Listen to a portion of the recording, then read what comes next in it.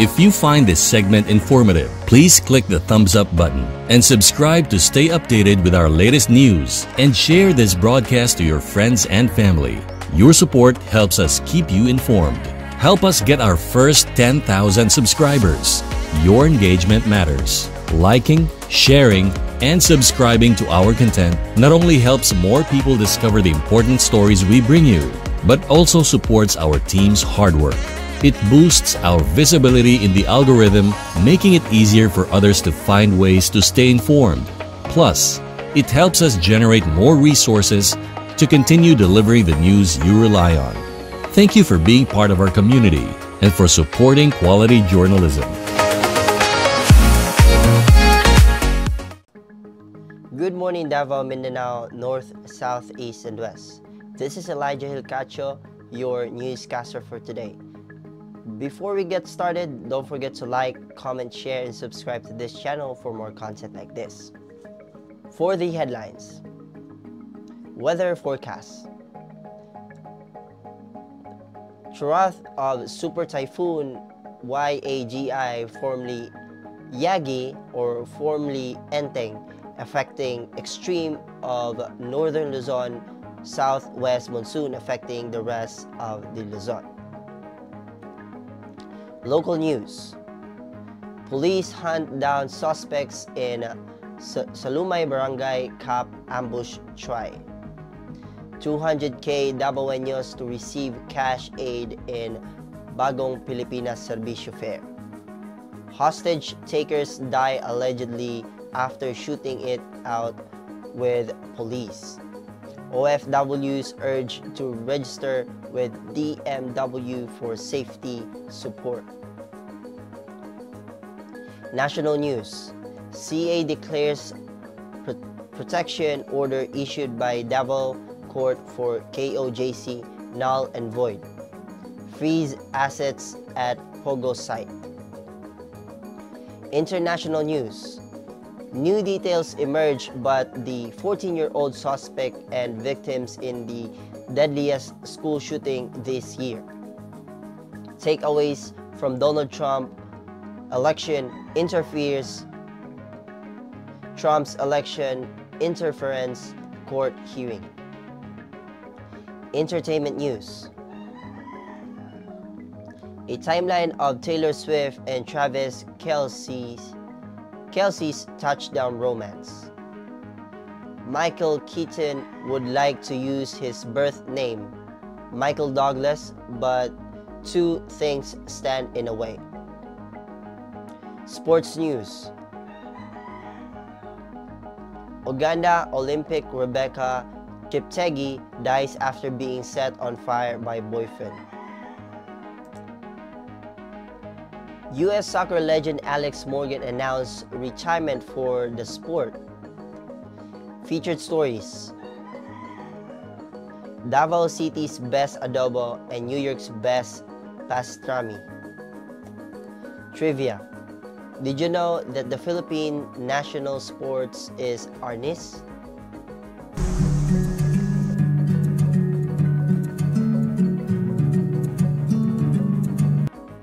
Weather forecast. Threat of Super Typhoon Yagi, formerly Enteng, affecting extreme of northern Luzon, southwest monsoon affecting the rest of Luzon. Batanes and Babuyan Islands will have cloudy skies with scattered rain and thunderstorms due to the threat of Super Typhoon, with flash floods and landslides possible in Pangasinan, Zambales, and Bataan. Extreme monsoon rains from the southwest monsoon, posing risk of flooding, and landslides. Metro Manila parts of Luzon and Mindoro will experience occasional rains from the monsoon and the possible flash floods in Palawan, Quezon, and nearby areas with see scattered rains, while the rest of the country will localize thunderstorms.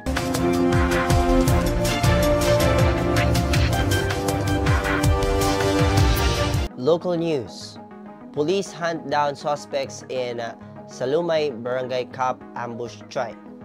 A manhunt is underway in Marilog district after the two suspects ambushed the barangay captain of Salumay, Davao City, and his wife on Tuesday morning, September 3, 2024. The victims, Lito Mansamo and his wife, Alma, were attacked while traveling in their pickup near Purok 1, Barangay Salumay. Alma was shot in the knee, but Lito was unharmed. The suspects, armed with an M16 rifle and 19mm pistol, escaped on foot. Authorities responded promptly, and Marilog Police Station is actively investigating the case to apprehend the suspects. 200K Davaoeños to receive cash aid in Bagong Pilipinas Serbisyo Fair. Around 1 billion pesos in cash aid will be distributed to 200,000 beneficiaries in Davao City through the Bagong Pilipinas Serbisyo Fair, or BPSF. Mindanao Development Authorities, or MINDA, Secretary Leo Magno announced this during a press conference of September 4, 2024. Of the beneficiaries, of 150,000 will receive cash assistance under the Ayuda para sa Kapos at Kita program, or AKAP, and 50,000 through the Tulong Panghanap Buhay sa ating Disadvantaged Displaced Workers, or TUPAD. The event, featuring 38 government agencies offering various services, will take place on September 5 to 6 at Yusep Obrero, Davao City. Hostage taker dies allegedly after shooting it out with police. A hostage-taking incident at a gasoline station on Bypass Road in Barangay Catalunan Pequeño, Davao City, ended in a shout-out on September 4, 2024. The suspect, identified as alias Sator, resisted police negotiation and opened fire, prompting authorities, including the SWAT team, to retaliate. The suspect was hit and later died in the hospital. A resident, Ian Regner, 24, was injured after being stalked by the suspect motorcycle, but he is now in stable condition. The police responded quickly to the scene after receiving reports of the alleged hostage-taking earlier that day. OFWs urged to register with DMW for safety. Overseas Filipino workers, or OFWs, are urged to register with the Department of Migrant Workers, or DMW, for improved monitoring and support. At the Kapihan sa Bagong Pilipinas event on September 4, 2024, DMW Davao Director Angela Librado Trinidad stressed that the registration ensures safety. More organized migration. In 2024, the DMW handled over 12,669 cases, a significant rise from previous years. Their safety migration campaign aims to protect OFWs from risk. Davao del Sur leads in OFW development, with household workers, teachers, and nurses among the top jobs, mostly destined for the UAE, Saudi Arabia, and Kuwait.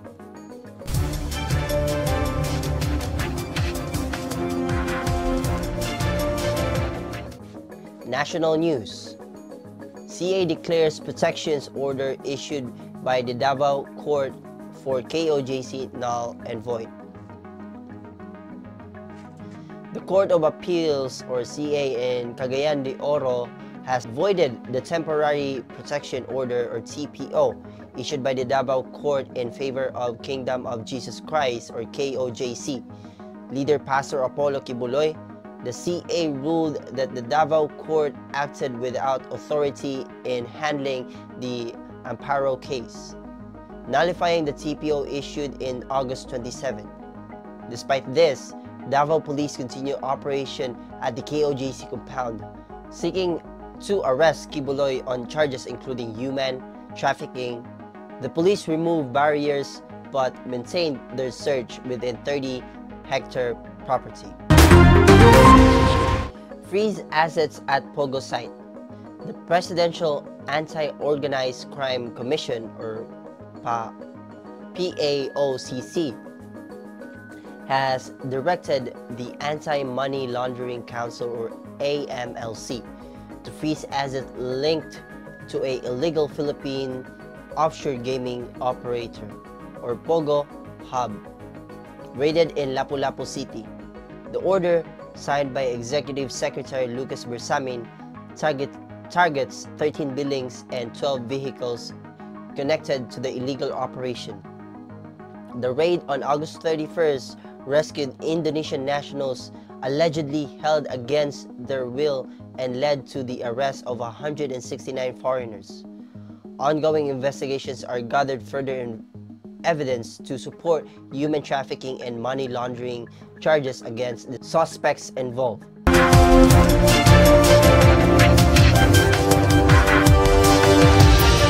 International news.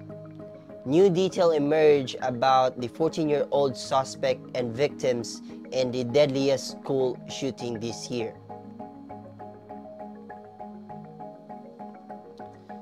Just weeks into the new school year, Apalachi's High School in Winder, Georgia, became the scene of the tragic mass shooting. A 14-year-old student allegedly used an AR platform weapon to kill 4 people, 2 students and 2 teachers, making it the deadliest school shooting in the U.S. since March 2023.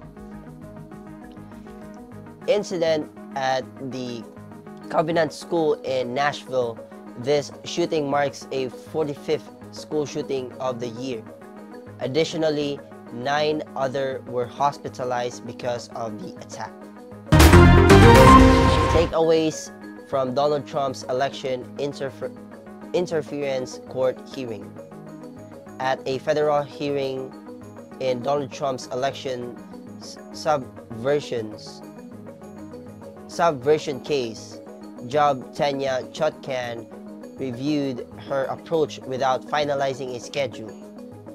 She was skeptical of Trump's request to prioritize immunity issues related to former Vice President Mike Pence. Chutkan stressed she would set a scheduling order soon, potentially affecting the November election timeline. Trump's team expressed concern about how the timing of filing might impact the election, but Chutkan dismissed this as irrelevant. Chutkan also indicated it was premature to set a trial date due to the pending immunity issues and potential appeals. She criticized a recent Florida ruling on a related case.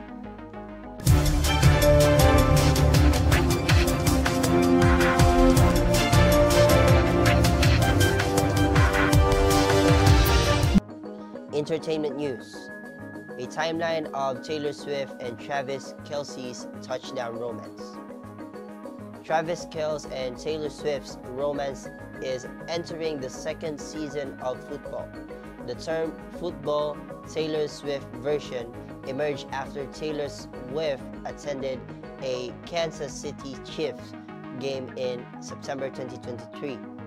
The watch kills amid romance rumors.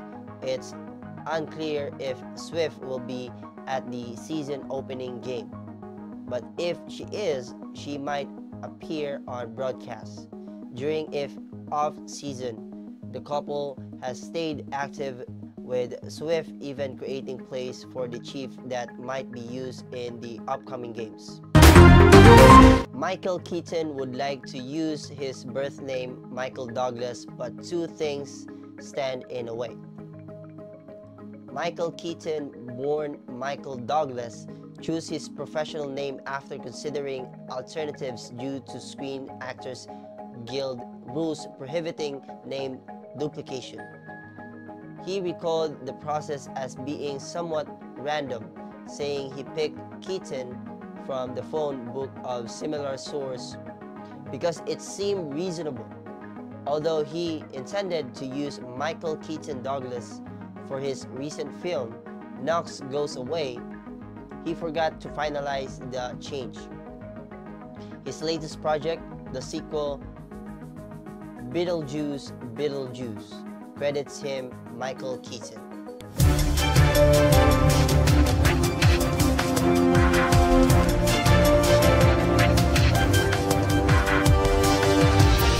Sports news.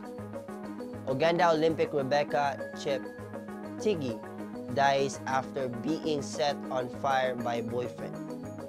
Rebecca Cheptegei, a Uganda marathon runner who competed in the Paris Olympics, has died after being burned by her boyfriend, Dixon Dima. The Uganda Athletics Federation confirmed her death, condemning the domestic violence and calling for justice. Cheptegei, 33, who lived in Kenya, suffered burns over 75% of her body following an attack in her home. The Kenya Olympic team and IOC President Thomas Bach expressed shock and sorrow, noting her Olympic participation was inspiring. Dima, who attacked her over and land dispute, is hospitalized in Eldoret with burns. U.S. scorer legend Alex Morgan announced retirement from the sport. Alex Morgan, a re-owned scorer, star, and striker for the NWSL's San Diego Wave, announced her retirement from professional soccer. In an emotional video, the 35-year-old revealed her final watch will be this weekend against the North Carolina Courage and shared that she is expecting her second child. Morgan, a two-time World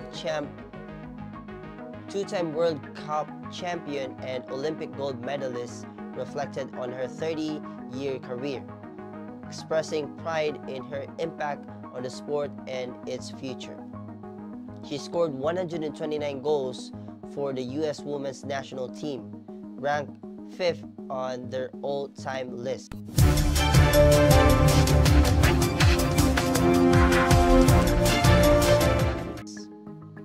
Featured stories. In Davao City, adobo, a Filipino staple, featured marinated meat, often chicken or pork, slow cooked in the vinegar, soy sauce, and spice. Sinigang is tangy, sour soup made with tamarind and mixed with meats and vegetables.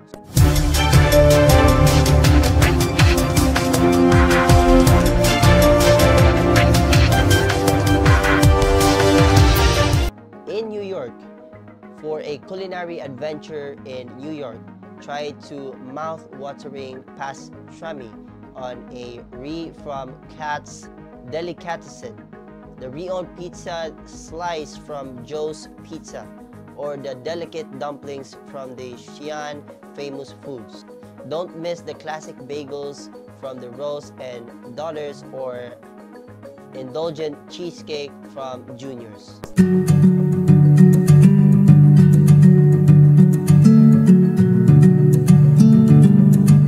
Trivia. Did you know that the Philippines' national sport is arnis? Did you know that it is the most popular and the national sport is arnis, also known as eskrima or kali? This martial art emphasizes strike fighting, knife technique, and hand-to-hand combat.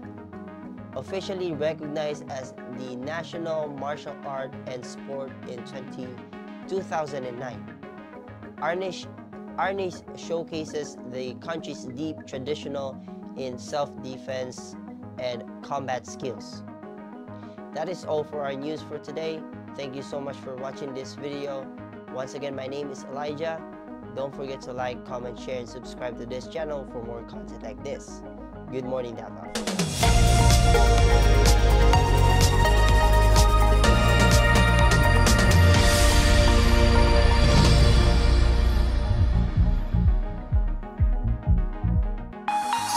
If you find this segment informative, please click the thumbs up button and subscribe to stay updated with our latest news, and share this broadcast to your friends and family.